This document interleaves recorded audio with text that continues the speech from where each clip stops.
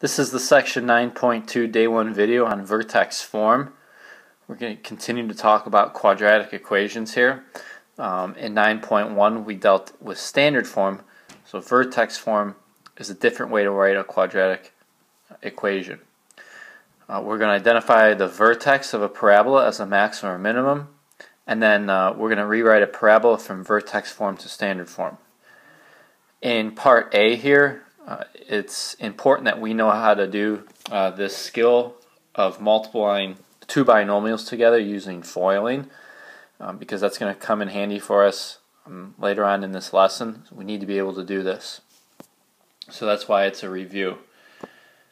Alright, so we have in the first one x plus 5 times x plus 1. So remember that when we FOIL, the F stands for first, the O stands for outer, the I stands for inner, and the L stands for last. Alright, so the F stands for multiply what's first, the first term in, for each of these factors, multiply them together. So x times x gives us x squared. Alright, and then the O, the outer term, so 1 times x, that's 1x, or a positive x. The inners, multiply the inner terms, so 5 and x, you multiply those together, you get 5x. And then the last terms, 5 times 1 is a positive 5. Alright, and then go ahead and just combine like terms. So we have x squared, we have a positive 1x and a positive 5x. That's going to give us a positive 6x, and then plus 5. Okay. What I want you to do right now is hit pause, and I want you to do this. Try this second one on your own.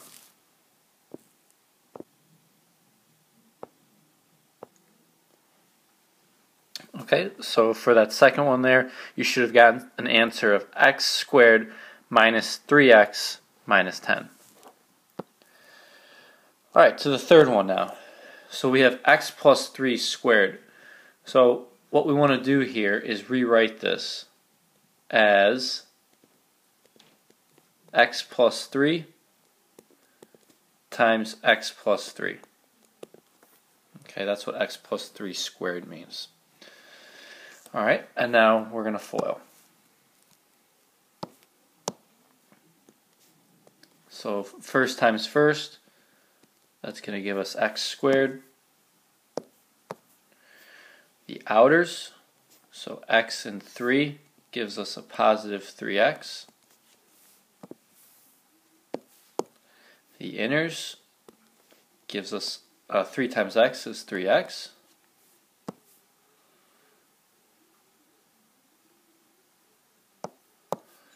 And then last times last gives us 3 times 3 is a positive 9.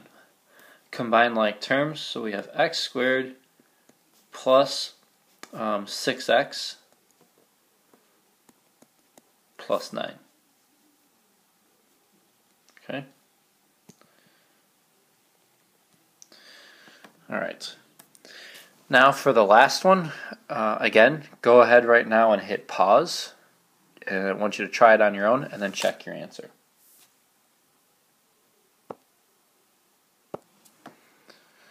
Okay, so remember to rewrite that as x minus 1 times x minus 1, and then you should have gotten an answer of x squared minus 2x plus 1.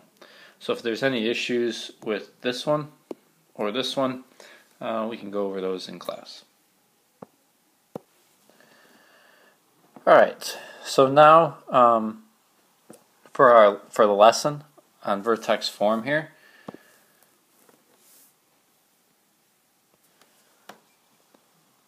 Alright, so for the following quadratic and vertex form, So here's what vertex form is. F of x equaling a times x minus h squared plus k. We want to graph and answer the following questions. Okay, so first off, we want to identify what the vertex is. Alright, so this -1 right here, well, I'm sorry, let me take that back. Let me write h comma k. Alright.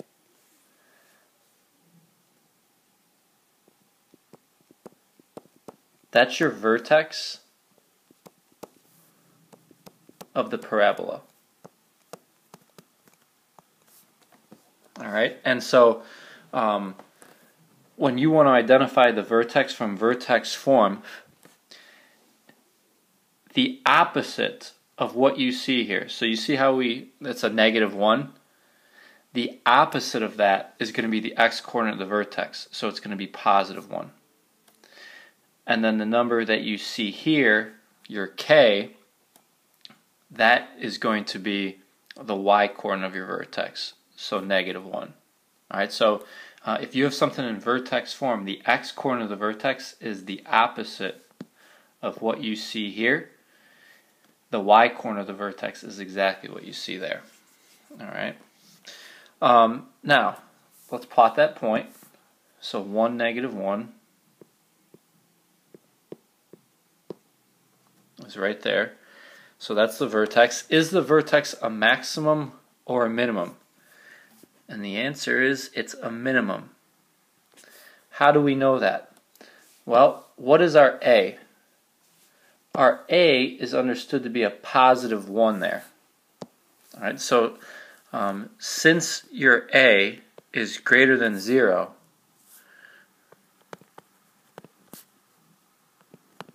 the parabola is going to open up. Alright, and so if it opens up like that, that vertex is a minimum. It's a minimum. And what would the minimum value be? So the minimum value would be -1.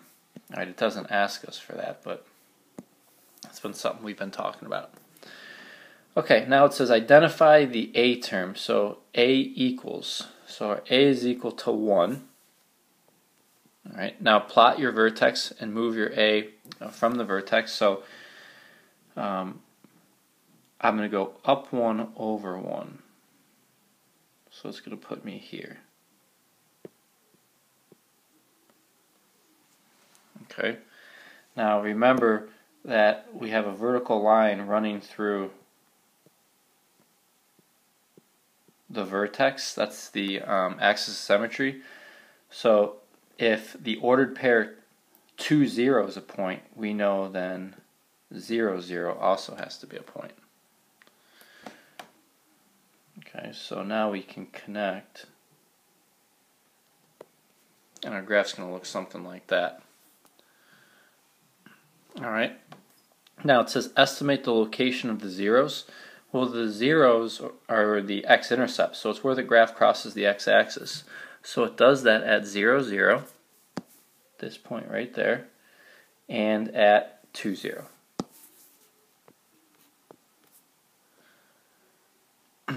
Alright, the y-intercept, that's where it crosses the y-axis. So the graph crosses the y-axis at the origin, 0, 0.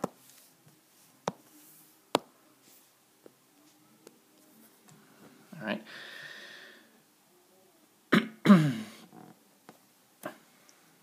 Alright, now we want to rewrite the quadratic into standard form. So it's in vertex form. So we want to rewrite it in standard. So we have f of x equaling, so x minus 1 squared. I'm going to rewrite that as x minus 1 times x minus 1, what we did in our warm-up. And then don't forget to put the -1 at the end. Alright, so we're going to FOIL. First times first, it's x squared. Then the inners, the outers.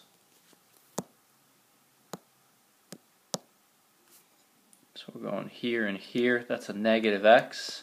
The inners, negative x. And then last, we have a positive 1. And then don't forget the minus 1 at the end. So f of x equals x squared. So you have a minus x, so it's a minus 2x. And then 1 and a negative 1 cancel, so you have 0. So notice that we don't have a c term here. Your c is equal to 0. And remember that your c is equal to your y-intercept. So it makes sense that, we said that we had that the y-intercept was 0. And then when we put it in standard form, our c was 0. Okay, so kind of pulling a lot of things together.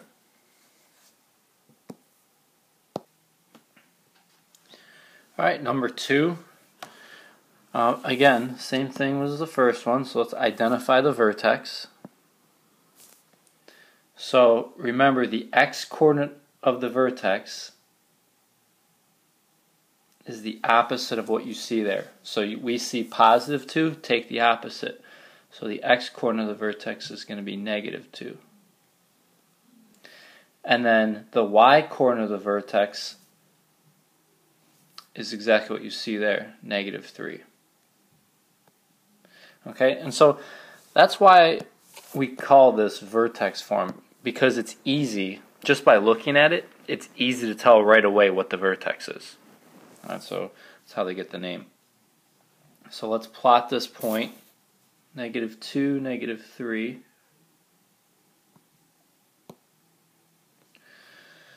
All right. Is this vertex a maximum or a minimum? Again, this is going to be a minimum. Why?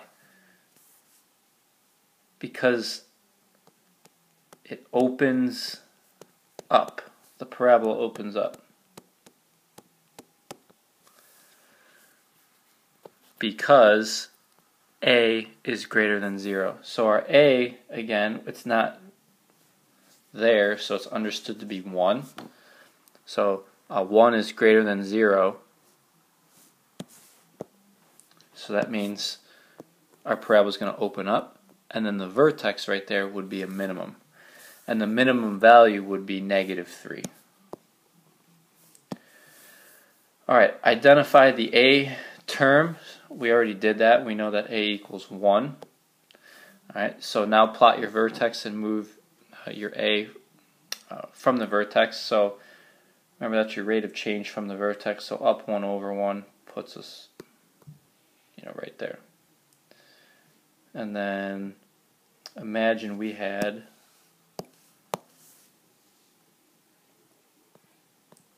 axis of symmetry.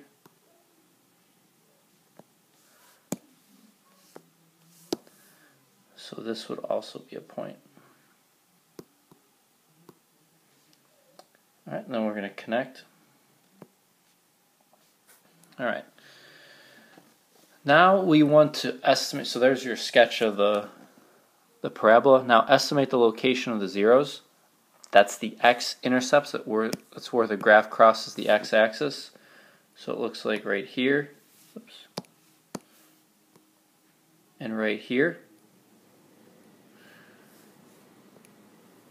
So what are those points? Well, it looks like if we were just estimate, negative 4, 0. And let's just estimate that to be negative 1, 0. The y-intercept, where does the graph cross the y-axis? Let's just say that that is 2, 0, 2. So these are just estimates, all right? So that this isn't exact. All right, so that's going to be our C.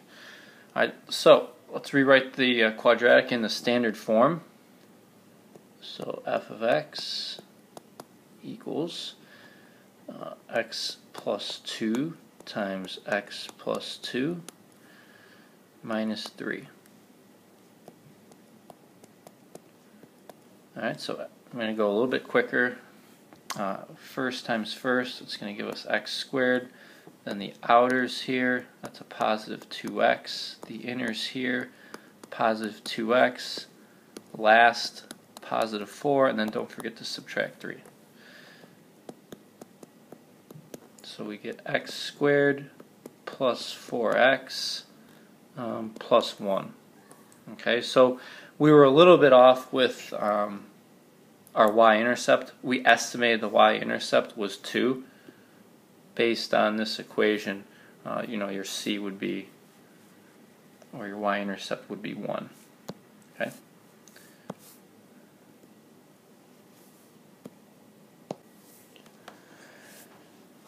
Alright, for number 3, what I want you to do is to try this one out on your own. Go ahead and hit pause, and then once you're finished, resume play and check your answer. And here is the answers for 3.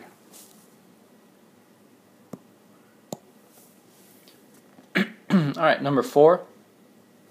Identify the vertex.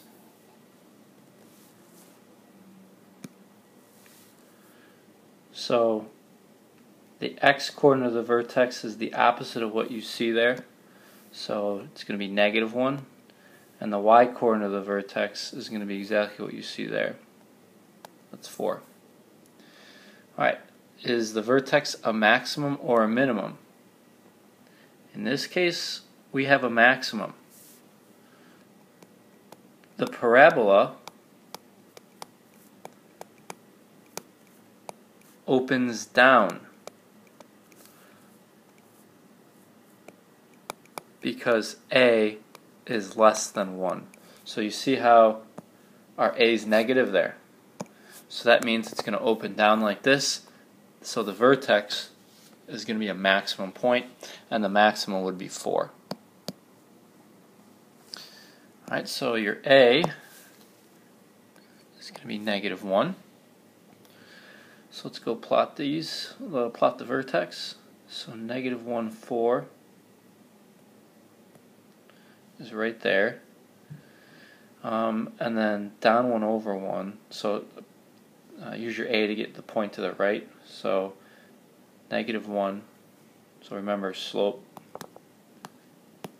equals rise over run equals -1 over 1. So I go down 1 to the right 1, puts me there. So then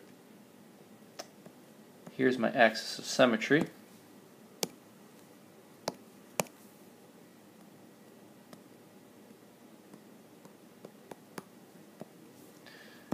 And I know that this point also is on the parabola. Okay.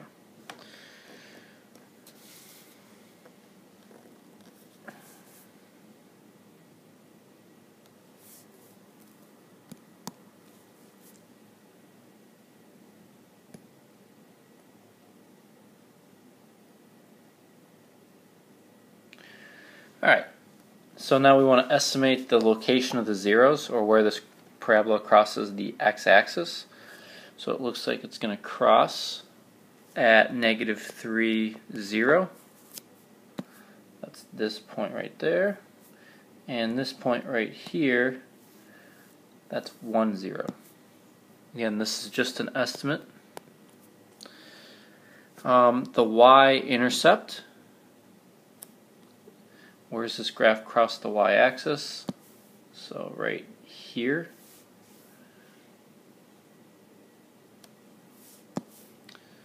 So that's going to be 0, 3. Alright, now rewrite the quadratic in the standard form. Now you got to pay attention to this one with this negative sign.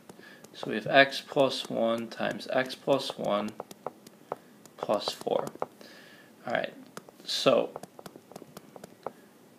put the negative there and then go ahead and FOIL this. Put it in parentheses, the whole thing. So x times x gives us x squared. The outers gives us a positive x. Multiply the inners, you get a positive x. And then what's last? 1 times 1 gives us 1. Put that all in parentheses and then add 4. Alright, that's super important to do that.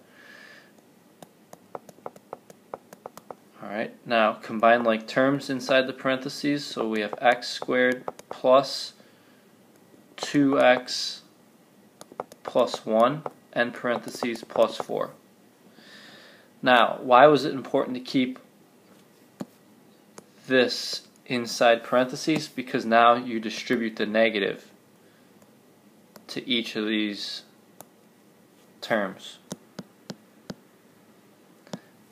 Notice I do not distribute it to the positive 4 at the end. So we have f of x equals negative x squared.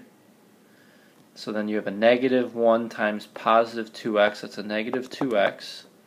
A negative 1 times a positive 1, that's a negative 1. And then plus 4 at the end. And then go ahead and combine these terms. So you're going to get, come up here, negative x squared. Oops.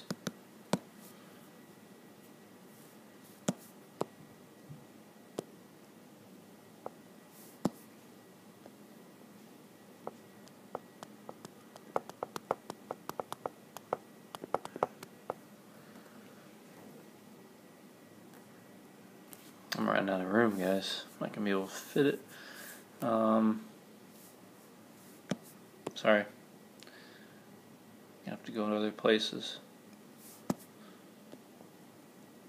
Let's go over here. So f of x equals negative x squared minus 2x, and then a negative 1 plus 4 is a positive 3.